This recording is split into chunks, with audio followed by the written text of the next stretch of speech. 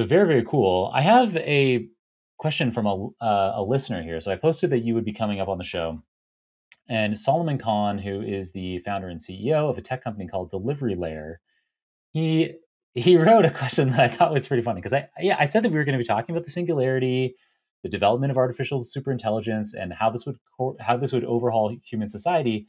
And Solomon says, "How much does being an AI expert like you are give you credibility to predict what society will look like after we achieve an artificial superintelligence?" And so Solomon goes on to say, to him, all the singularity people seem like they're just making wild guesses on things like tech expectations, societal implications. We could probably go through PESTLE framework and say where you're making wild guesses across all six.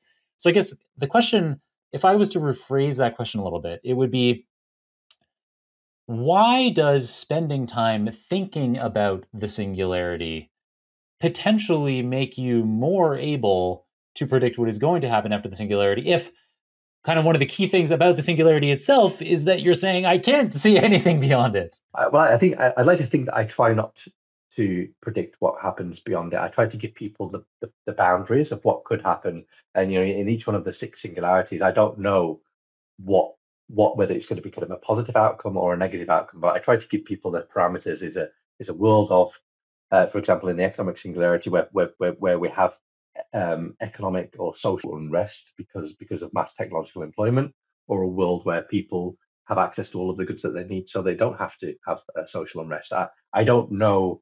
I don't know what world we're going to create. Ultimately, it's down to us all individually to make good decisions, to hold ourselves account, to hold governments account, leadership account, to making sure that we're making these good decisions. I hear this point a lot though, which is why are technologists thinking about social questions or philosophical questions? And I think obviously technologists at the moment have a loud voice because AI has has happened.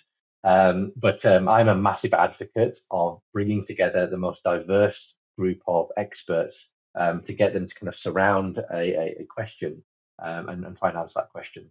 So I concur. I think we should be careful about listening to the people that are developing the technologies, even though that's the thing that's popular right now, and we should be engaging with historians and psychologists and philosophers and all of the diverse aspects of humanity to face into some of these questions. And when Conscium, for example, the consciousness company, I think I've managed to attract an incredible diverse group of experts that actually don't agree on what consciousness is. But the idea is that you get these different perspectives, these diverse perspectives, to make sure that we've got the right eyes looking at this problem. So I'm a massive fan of diverse perspectives. I agree that technologists technologists are not not necessarily the right people to be asking some of these questions. But I try not to answer them. I try to give people the parameters.